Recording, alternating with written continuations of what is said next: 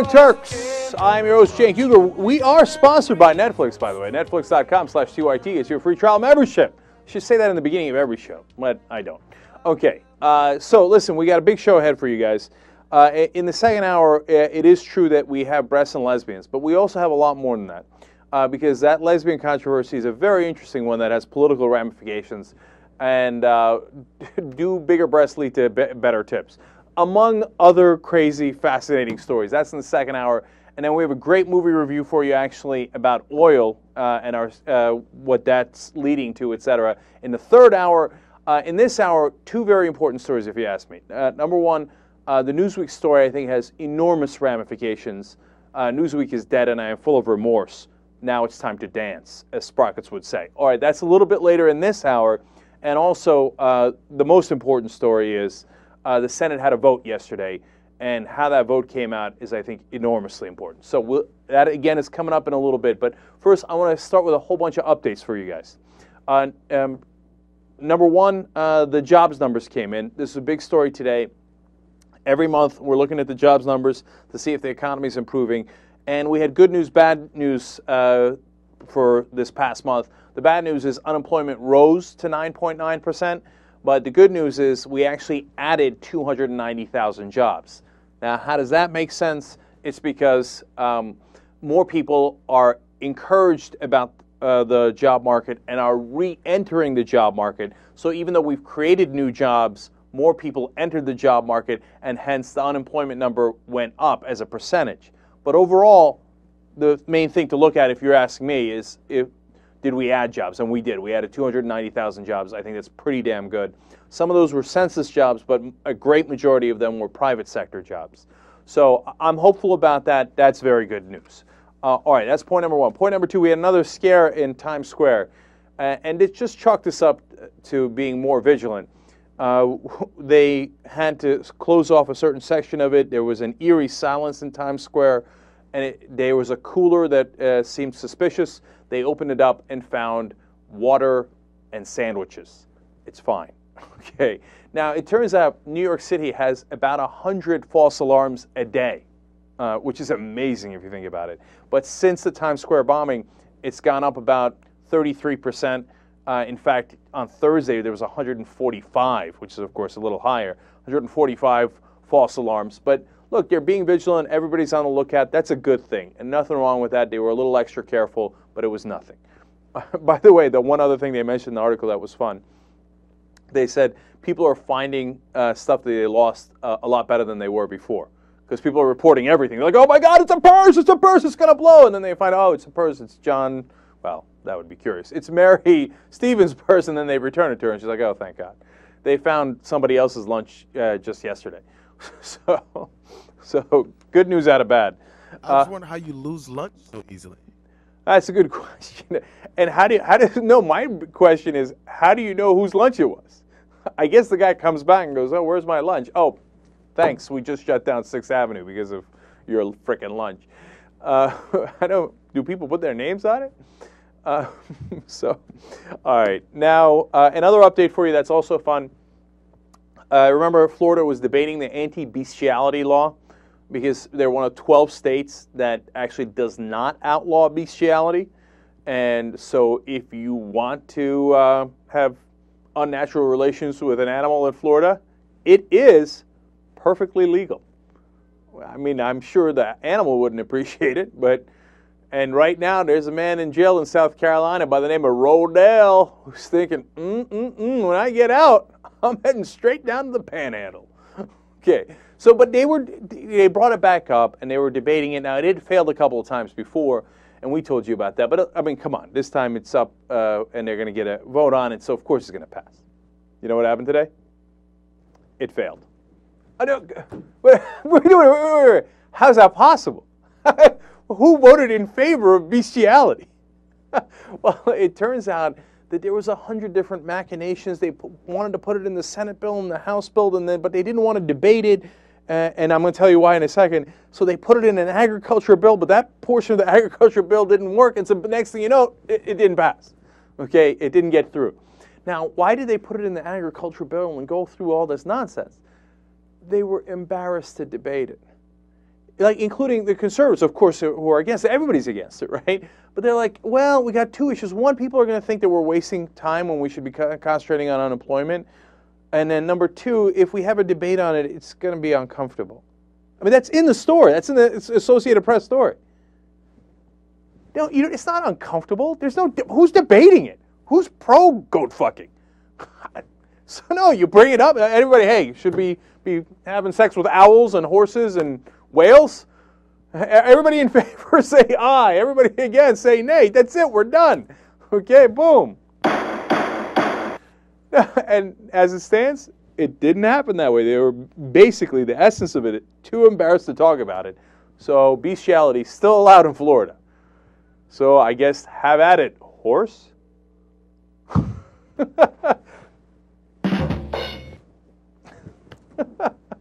All right. Rodell is excited, man. He can't wait to get out on parole. He's like, buckle up. Regulators, mount up? Okay, perhaps not. All right.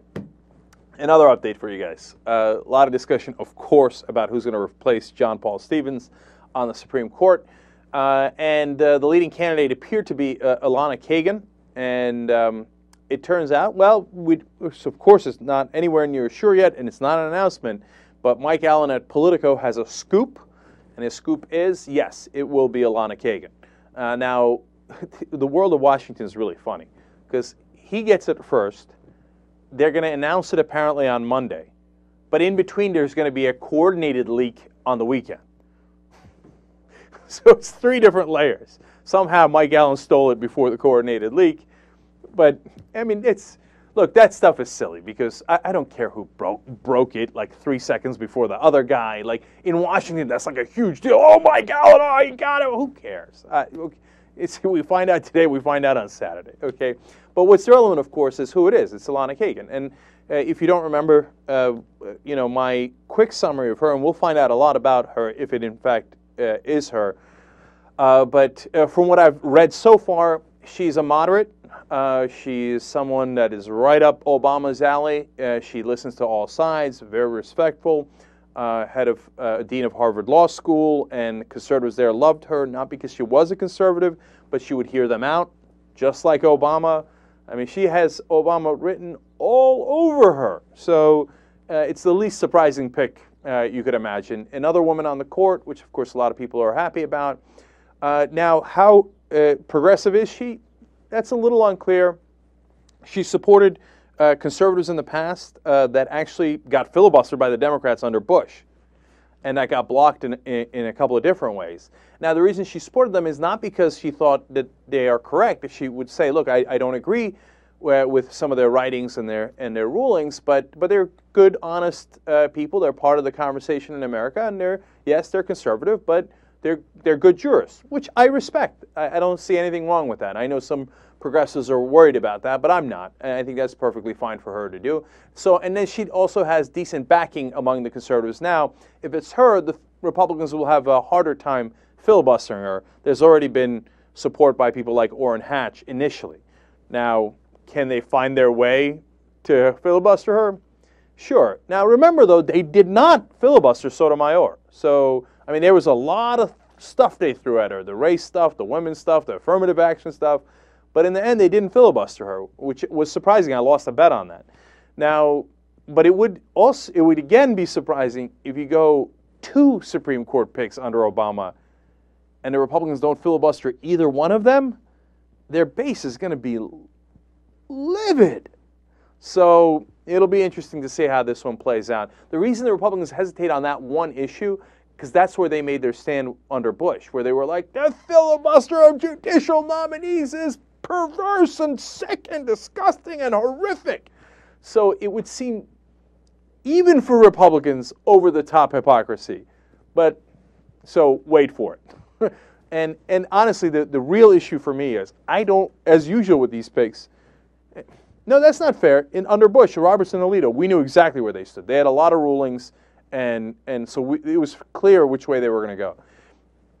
And Sotomayor had a decent amount of rulings that we could look at. With Kagan, she's a Solicitor General now, and she does not have a lot of writings or rulings. So I I don't know where she stands. You know, it appears that she's moderate to progressive, but we're just kind of guessing based on her track record in academia and in government. So we'll see. Maybe more. Obviously, I think more information will come out if she, in fact, is the nominee. We'll wait for that on Monday and see how that goes. Now, I got 100 follow-ups for you guys today, but they're all very important. That's why I'm leading off with them. The FCC decision. You know, we had some back and forth on this in the week. First, it looked like the Washington Post was saying that the FCC is going to throw net neutrality under the bus and that they are not going to regulate basically the internet providers, Comcast, Verizon, and AT&T, and that would have been a terrible betrayal of what Obama said in the campaign, and it would have been a huge problem for the internet. Then we got a report that no, in fact, they were going to regulate them. And I read something today that leads me to believe it is not 100%, it's not set in stone, but it looks pretty good now that, in fact, the FCC will regulate and that they will enforce net neutrality. And that is terrific news. Great news. And look, and it goes from Obama possibly betraying a promise that would have been, for me, like maybe the straw that broke the camel's back, all the way to the other side, if you ask me, to if John McCain was president, you definitely would not have net neutrality, and that would be terrible. So this is a very good reason to elect a Democrat. You know, you don't get anywhere near what you were promised, but, you know, between a rock and a hard place, I guess I'd take the rock because I don't know which one's softer, which one's harder. But anyway, there's still a reason to vote for Democrats, and this is a good reason. So that's very good news. Slightly bad news, Rahm Emanuel is thrilled with how Eric Holder is doing his job now, and he says he has his mojo back. That's bad news because Rahm Emanuel is against every civil liberty you can imagine. Okay, in every internal debate in the White House, according to all the press reports, Rahm Emanuel's been beating Eric Holder up and saying, you guys, you want to give rights to people, but the Republicans say we shouldn't give rights. Let's just give in. Come on, please, Obama, let's give in, right? Now, if Emanuel's excited about Eric Holder, that can't be a good sign. I mean, I interpret he has his mojo back to finally I've got him under control, and those Guantanamo detainees are in a world of hurt. I'm going to wait another couple of years before I do anything with them. So that's probably an overinterpretation, or as Bush would say, exaggeration. We'll see how it goes. But the good part of this is that, look, Holder's, by all reasonable accounts, done a great job in apprehending the Times Square bomber, and it's not all him. To blame him for everything is ridiculous. To give him credit for everything is ridiculous. Obviously, New York Police Department, FBI, they all did a great job. But they did get the guy. He did confess. I think it's, if you ask me, of course there was all those stories about, you know, when did they get him, about the plane, blah, blah. I think those are just incredibly minor. I think the bottom line is they did a bang-up job of getting the guy and putting him away and having him confess. Remember, for, you know, one of our listeners, I think it was Mallory Eisen, wrote this in, and it's a great point. They never got the anthrax people. Remember the guy who sent the anthrax to all the senators? They just flat out never found him. I mean, that's so egregious. Imagine a Democratic president, and he just never finds a major terrorist, operation against our senators. I mean, my God, Obama found the guy, and it wasn't Obama, but the administration, right? Overall, all the law enforcement, the government, right? They find the guy within about 48 hours, and they're getting grief for it. Oh, no, were you too late? He got on the plane. Oh, no, he got to say bye to his mom. He got to, shave that morning. Oh, no, you were, 48 hours. They never found the anthrax guys. Okay? You know, here's another guy they never caught. What was it? Oh, right, Osama bin Laden. So Republicans, you don't get to talk about that. You drink a very, very tall glass of shut-up juice because you didn't catch dick. Okay? Let's keep it real.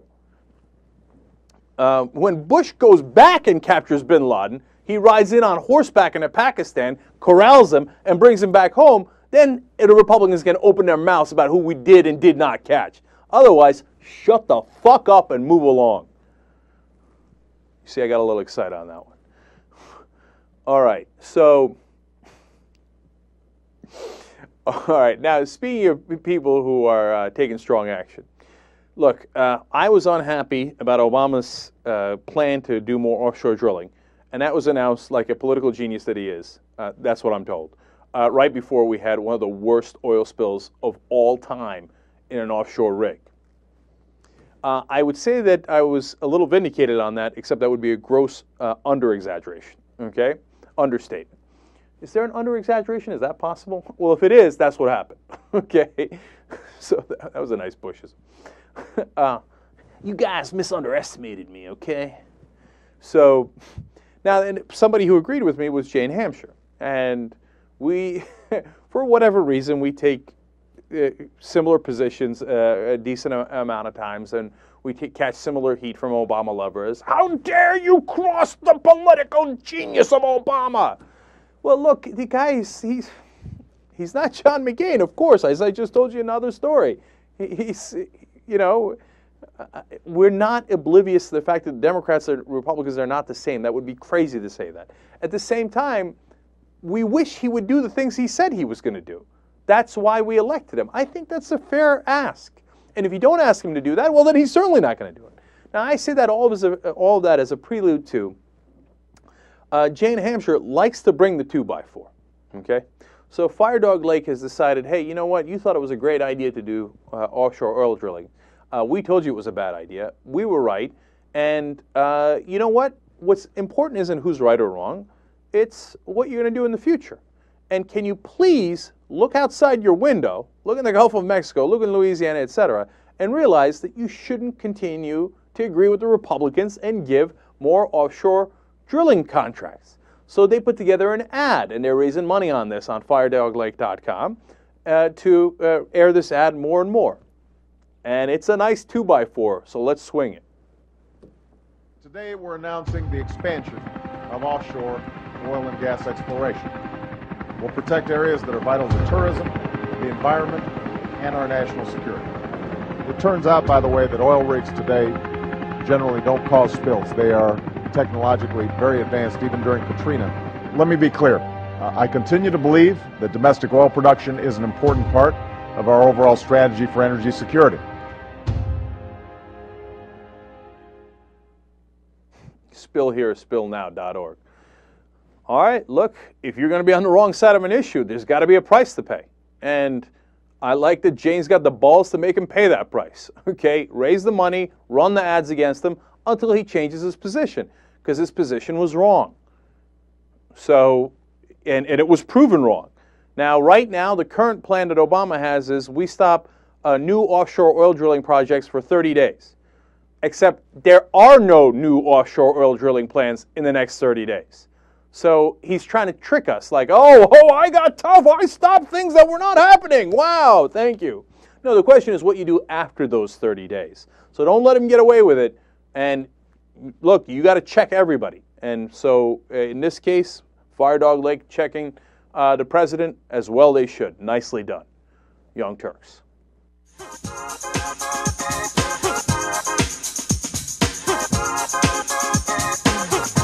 Back on the Young Turks. All right, let's kick some more ass. Here we go. You know who needs an asking? Kit Bond. We talked about a tall glass of shut-up juice. That's perfect for Kit. He's going to whine and cry about Miranda warnings again. These people they can't find something to bitch about, so they got to make stuff up. He's going to talk about how we caught all the right guys, but the way we caught them and the way we got their confessions was slightly off. Oh, okay. Cry me a river. Clip number 7. How do you think the Obama administration is doing as far as this Times Square bomb suspect, the whole case is concerned? Number one, for the second time, we were lucky. Both Abdul Muttalib and Faz al-Shazid. Abdul Muttalib being the Christmas Day underwear bomber. Had bombs on them. They were incompetent and didn't set them off. In both times, concerned citizens moved in. The first case to throw blankets on him on the airplane. Second case to identify the smoke coming out of the vehicle. The law enforcement efforts were very good. They tracked down Shazid, and one of the biggest mistakes that the Department of Justice, which is now running intelligence, has made in both cases. They Mirandized him. They told him, they told both of them they didn't have to talk, and they were entitled to a lawyer. But Eric Holder says this guy is talking. That they're fortunate, Yeah. because most suspects, when you tell them that, will stop talking. Okay, he's lucky. Well, why won't he share what he's saying with us? That is, I think, anybody in the intelligence community will tell you, when you get a suspect who knows how the terror ring operates, if he's part of a ring, you want to get from him what he knows and not give him the Miranda warning, which is only necessary, even for American citizens, if you want to use their words against them in a trial. And both of these fellas on Christmas Day in New York and Times Square have enough evidence that you could convict them. You don't need to Mirandize them. You don't need to give them that warning and potentially shut them up, and certainly give them a lawyer who will tell them to be quiet. Experts that say you don't have to give them a Miranda warning. Really? Which experts? I've never heard an expert say that. Never. If they do, they have no idea what our justice system is about. They've never been inside an American court. You're going to tell a suspect, no, don't give him his Miranda warnings. Who says that? And then second of all, he says, oh, no, most suspects shut up when they get their Miranda warnings and they don't talk. Unbelievably untrue. Not even close to true.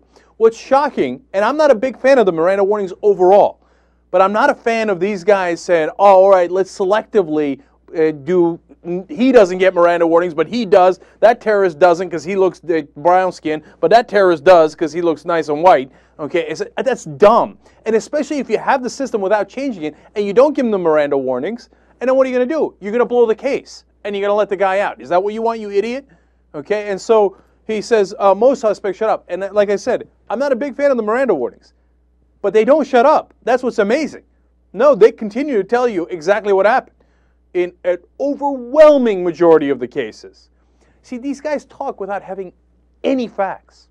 And I say it all the time, their great advantage is that their followers don't care about facts. They're not interested in facts, so they can say anything they like, and nobody's going to double check on them. And then finally, the thing that really made me mad about that clip is how many times you say, oh, they got lucky. They got lucky. They were fortunate. Oh, yeah. Oh, I know. Bush was really unlucky every time. He was unlucky with bin Laden. He was unlucky with Zawahiri. He was unlucky with the guys who did the anthrax stuff. He was so unlucky in all these different cases. Oh, he was unlucky when 9/11 happened. He was unlucky when Katrina happened and he didn't respond, etc. But when Obama catches people, and it's not him, it's everybody put together, FBI, New York police, etc. When he catches them in 48 hours, oh, he got lucky. Oh, he was just fortunate.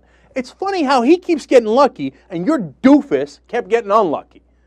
Or perhaps did you think maybe facts matter? Maybe working hard matters. Maybe caring about the job matters. Maybe thinking that the government can work in protecting us, in catching the bad guys, etc. That might matter. Did you think about that, Kit Bond? Anybody thinking to put these guys back in charge when they don't even believe in government, they don't believe in doing their job, you're crazy. Kit Bond, if he was president, as an example, he'd be like, let's just sit around and wait to get lucky or unlucky. Well, what? Oh, no, golly gee, we didn't catch him. Well, we got unlucky. Oh, we caught him, but we tortured him. Did we get any evidence? No. Who cares?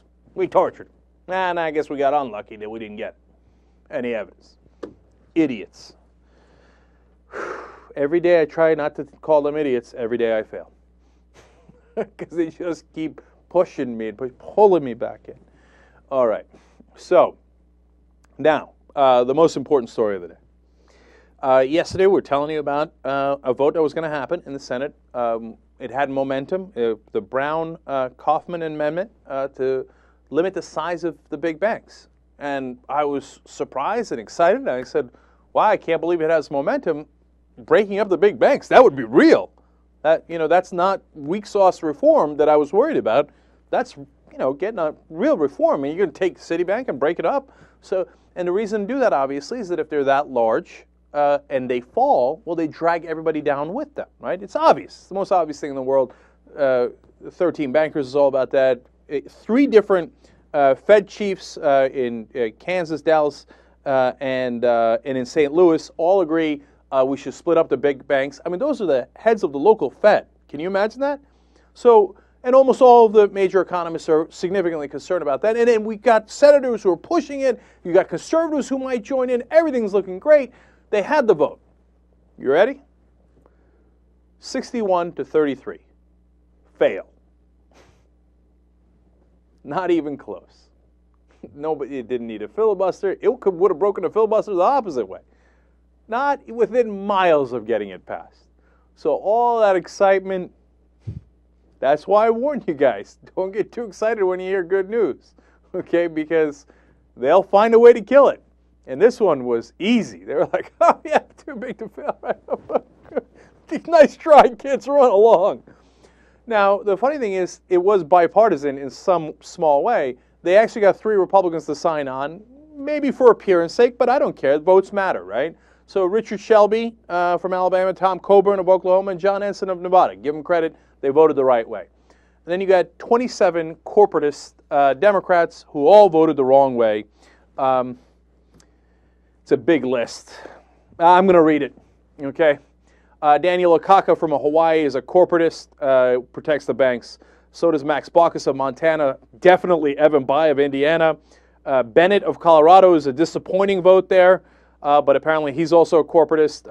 Tom Carper of Delaware is not surprising. Of course, Ken Conrad of North Dakota.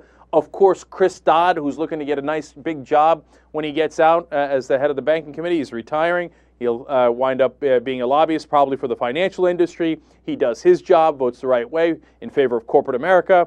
Dianne Feinstein, another huge corporatist from California. Gillibrand, who pretends to be a progressive from time to time in New York. She votes with the banks. Hagan in North Carolina, she'll pretend it as, oh, I'm from North Carolina. Really? In North Carolina, they want to protect huge banks? She'll claim it's because of Bank America. Nonsense. Inouye is from Hawaii, longtime corporatist. Tim Johnson, huge protector of the financial industry from South Dakota. These are all Democrats. And now, mind you, every Republican, except the 3 I mentioned, also voted with these corporatists. And then John Kerry from Massachusetts, enormously disappointing. As soon as I saw him on the list, I was like, it's a good thing he didn't win. Klobuchar, you know, you think Obama's giving you small change. Although Obama fought against this, of course. So always in a no-win situation. So Obama would be on this list if he was a senator. Klobuchar from Minnesota, Cole from Wisconsin, Landrieu, of course, from Louisiana, Lautenberg from New Jersey, McCaskill from Missouri, Menendez from New Jersey, Nelson in Florida, Nelson in Nebraska, Reed from Rhode Island, Schumer from New York, so-called reformer, ha ha ha, so-called progressive, Shaheen from New Hampshire, I don't know why she's on the list, but I guess she's also a corporatist protector of the banks. John Tester pretending to be a populist in Montana, protecting with the New York banks, nicely done.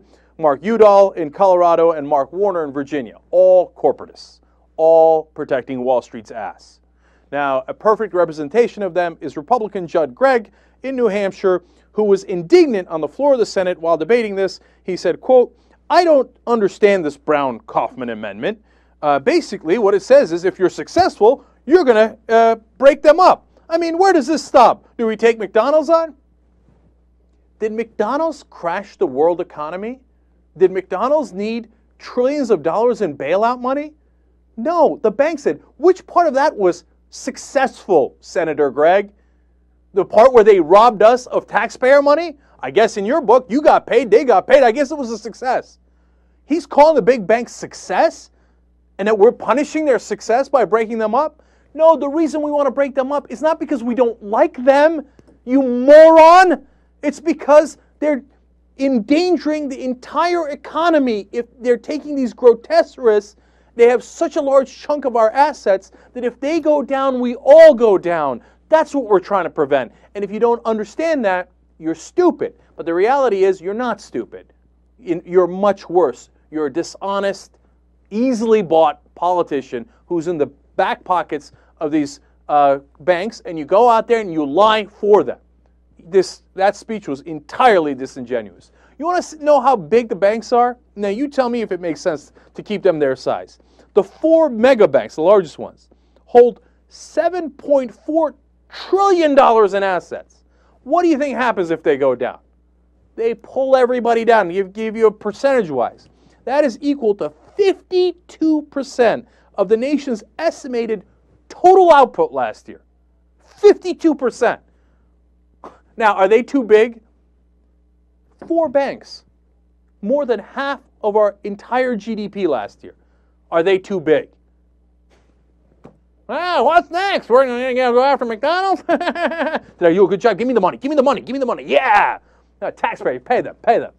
Look at all their wonderful success. Pay them. As long as you get paid, right, Greg? Man, I'm so mad at these guys. I'm barely containing much worse things I want to say. Top 12 banks in the U.S. control half the country's deposits. Are they too big? Gee, I wonder. Do you know that in 1998, which is not that long ago, it was 12 years ago, you needed 42 banks to have that same half the country's deposits. Now you just have 12 banks. Are they too big? Gee, I don't know. I wonder. Our hope, flush down the toilet, easily. Banks win a crushing victory, no problem, no sweat. Okay, better luck next time, kid. Okay.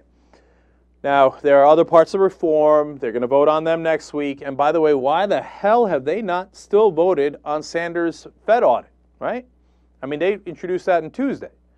Well, that's because Harry Reid thinks the longer you delay it, the worse it's the more likely it is to be defeated. And it looks like they have a compromise, and we're worried that that compromise guts the whole thing. Lose, lose, lose, fail, fail, fail. Look, one last thing on this, then we got to take the break, and I got to do Newsweek and an immigration story. We might not win in the short term, okay? But rise and rise again, and lambs will turn into lions. Okay, I don't want to make it goofy, okay? And it's a quote from Robin Hood. But I'm telling you, we're going to go get these guys. Okay, it might not be tomorrow, it might not be next week, but we are going to go get these guys. Okay, I'll give you one quick example. There's a bunch of things to fight on. The Fed audit is a huge one. But another one is that $13 billion that Goldman Sachs took taxpayer money through AIG. I'm not going to rest until we get that money back. They say they don't need it. Fantastic. Then give it back. Geithner just gave it to them. Just gave $13 billion away. You know how many schools and teachers and God knows how many things we could do with that $13 billion that went into the back pockets of the guys who run Goldman Sachs? No, it's going to take a while. But I promise you, I'm going to do all we can here to go get those sons of bitches and get our money back. Young Turks. All right, back on the Young Turks. Jane and Anna with you. We got a lot of fun stories for you in the next hour as well. We have interviews, plus Rush Limbaugh has attacked me. That's always fun. That is. And I'm not kidding or exaggerating. That's exactly what happened. And so that'll be interesting. We're going to save that for the third hour. But we've got a ton of stories in this hour, so let's get to it. Yes. I want to start with Jonathan Whitworth. He is a Missouri man who had his home raided back in February. Now, there's a YouTube video of the raid that has gone viral, and this story is just blowing up, okay? We're going to go to the video, and you're going to understand exactly why this is such a big story. Police raided his home expecting to find marijuana. All right. Now, they did find a small amount of marijuana, just so you know the background a little bit. And his dog did, in fact, get shot and is dead. And then you'll see the wife and the kids and what happened next. So let's watch.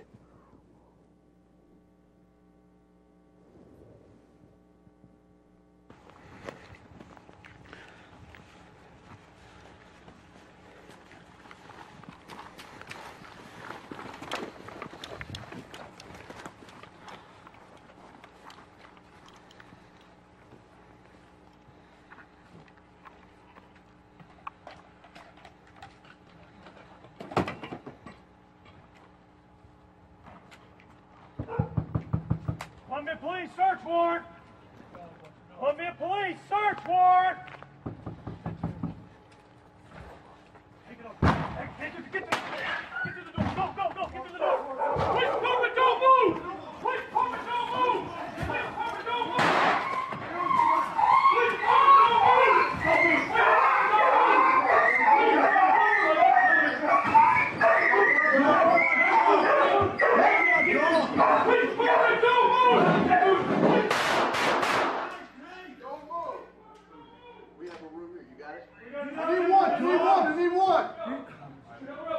one. Need one. I need one. Slow it down. Just a minute. Get past me. Get past me. Move! Move past him! Move past him. Come on, guys. You're fine. You're fine. You're fine. So make sure you're stay around there. Don't move. You understand? Put your hands behind your back. Do it now. Behind your back. I'm with you. Let's go. I got him. You got him good. Hold on. Department, don't move. You got another injured one.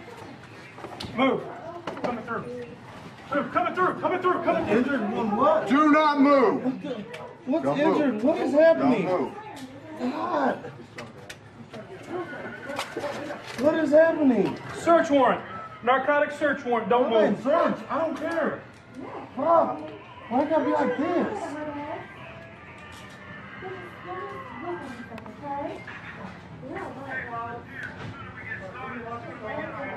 Fine, please don't hurt my dogs. Please, they're nice dogs.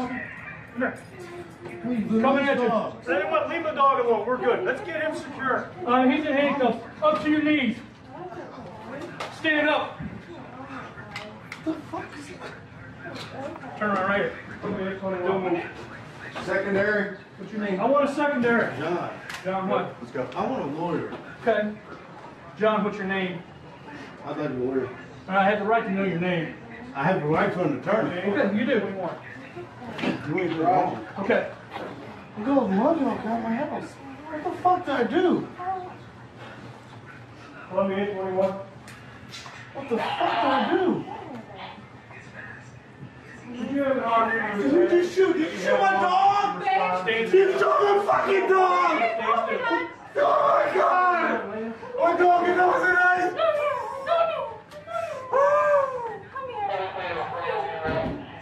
What the fuck did you do that for? Kathy, let's get her out to a car. Yeah, Or they sit put her her in the van or something. What was that for? Continue. Why did you do that? Have 803 responder, 1501 Tin Rock. Somebody got a card? All right, that's essentially it. Okay. Now, look, there's a couple of different angles here. First off, do they have to come in guns blazing? I think, do they have to come in this, stormtrooper kind of fashion? I think the answer to that, well, those are two different questions. First, do they have to come in with this kind of big force stormtrooper kind of, activity? I think the answer probably is yes. Okay. Now hold on. Hear me out. Okay. The reason for that is they don't know what's in the house, and they suspect that he's dealing drugs. I assume if they did this because the warrant said he might be smoking pot, then forget it. I change everything, and it's with 1,000,000% the worst thing I've ever seen. Right. But if they think he's dealing, they don't know what's in the house. They come in strong. I hear that. You don't want the cops to get hurt, right? Did they have to shoot 7 times within the house? No. Okay. That's a totally different situation. Now, the thing is, even there, I'm a little in the middle, right? Now, everybody's going ballistic. They killed the dog, etc. They didn't need to kill the dog. But, sometimes there's vicious dogs that are protecting drugs, so they're taught, hey, you don't mess around, put them down, okay? And they don't know that it's just a family with a guy, his wife, and a little kid, right? And their family pet, right? So if you say, look, I don't think they should have fired the 7 shots. I think that's crazy, okay? But if you say, hey, I can understand, they got to protect themselves, at least I'm having a conversation about that, okay? But the real problem is, look at what we're doing for people who are smoking pot. What happened? Was there a national emergency? Is there a terrorist? Was he going to blow something up? We're sending in these enormous teams, firing 7 shots inside a family's house, and they find a small amount of marijuana. What the hell is this drug war about? Why have we declared war on our own citizens? I mean, sometimes the right-wingers like, oh, they're coming for us and they're coming for our guns. No, they're coming for your pot. And they're willing to shoot your dog and come into your house and shoot all around when you got your kids in the house over stupid pot. That's what the real problem is. This war on drugs is mental. We have to stop it altogether. So I'm less concerned about the particular actions of those cops in Missouri than I am about the whole problem in the first place, that we've got cops all over the country going into all these homes and doing all this stuff over a war we shouldn't be fighting in the first place. To be very specific about how often this happens, okay, Reason.com, Radley Balco at Reason.com, says that there are more than 100 of these raids in the United States every single day, okay? And when you talk about the SWAT team coming in strong and whether or not that's okay, I disagree with you so much it's not even funny. Okay, I can understand them if they're knocking on the door, they're not opening the door. I can understand them breaking in, whatever. There's absolutely no excuse for them to shoot at the dogs. Okay, let me say, he had 2 dogs. Okay, one of them was a pit bull, the other one was a corgi. They shot at the corgi. Okay, like I could understand them getting intimidated and scared by the pit bull. Maybe the pit bull ran up to them and they were afraid they were going to be attacked and they shot near the dog, so the dog runs away or something. But no, they shot several times. They shot this pit bull and they shot the corgi. The corgi was injured, but it survived. Okay? There's no excuse for that. There's no excuse. He was on the floor. Hold on. He was on the floor. He wasn't saying anything. He was listening to them. He was complying, and they were still going crazy. They were still yelling at him. There was a 7-year-old child there. It was all unnecessary. After they broke in and they saw what the environment was and what the situation was, and as soon as they saw the guy on the floor, they didn't need to continue with all that. It's a dark house. They have no idea how many people are inside of it. They're going in thinking that, oh, we're busting up some drug dealer, okay, and got pit bulls, and I don't know what else is coming at them, right? They shouldn't be going in the house in the first place. That's the real problem, because once you send in somebody to go into a house in a hostile situation, God knows what happens. All right, but I could be wrong. Jesus, you were shaking your head. What do you think? It's really frustrating because look, if they've invested this much time and so much personnel to go to this fucking house, they need to know where they're going. And they need to know who's in there. They don't just go to random houses. And then they knock twice, search warrant, search warrant. The guy probably didn't hear him. Like, maybe he was going to answer the door. They assume, they break the door down. And they go overly aggressive. The shooting of dogs also ridiculous, man. I can't believe they did that. But I think the core is they need to do their... I mean, I'm sure this was an investigation they did. They didn't just show up to this house. I'm sure they took their time. I mean, yeah, they might have been drugged. Put more time into it. This is so stupid, man. It's so frustrating. So I read up a lot on this because this is something that really angered me, right? And what I found is police thought that he was dealing marijuana because there was a neighbor or something who tipped them off. And one of the issues was that the police enforcement didn't have enough information. They didn't do enough investigation to actually do this raid. Okay, so that's one of the problems. And I 100% agree. They should have done their investigation. This is unacceptable. But look, you know, I don't want people to misinterpret what I'm saying. It's not that I see that video and I'm not outraged by it. I mean, they're just minding their own business. There's a family. It could happen to you. They can knock on your door. You're like, hey, what's going on? I mean, how many houses in the country have somebody who smoked pot in them? What, that's good enough excuse to shoot all your dogs and fire inside your house 7 times? No, it's crazy. What I'm saying is, if you have a senseless war on drugs, you will make mistakes like this all the time. If you're doing 100 raids throughout the country per day, you think you're not going to make mistakes like this all the time? Most of the time, it's just not on YouTube. You don't hear about it. And most of the time, it doesn't affect powerful people. Do you think they're doing these raids in Beverly Hills? Hell no. And they do it to the poor and the middle class, and so they get away with it, right? Because those people don't have power. The problem is a much larger one. We shouldn't bust into people's house because they're smoking pot. It's like, imagine if alcohol was illegal, because it was at one time. And they break your door down. Oh my God, he's drinking a beer. Shoot his dogs. And, you know, and if a stray bullet hits your kid, well, you were drinking a Budweiser. It's mental either way. Jesus. But look, obviously, I'm just thinking out loud. Right? Why don't they obviously make levels? I mean, they don't have to do the over-aggression, the very... It's like they need to show that they're the authority, you know? Like, set up a perimeter. If you're scared they're going to run out through the back door, all right, you guys are smart enough, all right. I know how big this house is. Let me set up people in the back so they can't run out. You know? If you think it's going to be a small scale, your neighbor tipped you off that your neighbor's smoking weed, all right, if you have to investigate it, you have to do a raid, this over-aggression doesn't apply to everybody. You see what I'm saying? And, you know, Jake made a really good point about how this could happen to anyone. My neighbor could say, hey, I think the Kasparian household, I think they're drug cartels. I think they're selling drugs. So what does that mean? Police are going to raid my home in that very fashion? That's unacceptable. It's so stupid. I'm going to go back to one thing I said earlier, just real quick, okay? People are concerned about all the wrong things. Like I said, the right-wingers are like mental about they're going to come get my guns or whatever. Dude, nobody's doing that. There's no plan on that. There's nothing, okay? But this stuff happens 100 times a day, and you don't hear a word about it. You know, you don't hear, oh, they're going to come into my house. They do come into your house for fucking drugs, for stupid pot. They're busting down your door. And meanwhile, Republicans are like, can't say it, war on drugs rocks. It rocks. It's fantastic. You're soft if you're not in favor of it. Don't come into my house. It doesn't make any sense. And that's why I get so frustrated at the teabaggers and everybody else. They're always misdirected in the wrong direction, and it drives me nuts. All right, look, we're going to take a quick break here. We're going to come right back with more stories.